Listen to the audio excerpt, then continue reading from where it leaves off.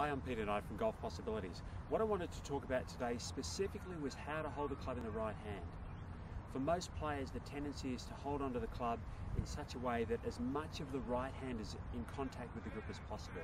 It's not necessarily the right way because of the structure of fingers, wrists, elbows and arms.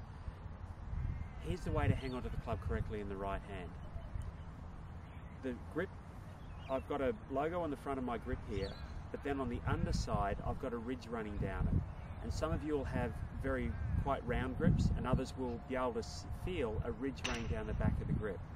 Now when I hold the club, I want the joints of my fingers here to run down the back of that ridge there. Now most players, when they're holding the club, are going to hold it so that the bottom of the grip runs across the base of the fingers there. So get it up into the first joints, maybe even a fraction further than that, so that when you close your hand, your left thumb is going to sit under the fleshy part of your right hand here. So it sits up like that. When you're holding the club like this, and you check it against all the best players in the world that you watch on the television, you'll find that you're going to be holding the club exactly the same way. You'll find this is going to make a big difference to your ability to control the shot. For the first few shots you hit, you might find they'll go offline as you start to adjust to the new grip, but it will definitely help you by holding the club much more in the fingers.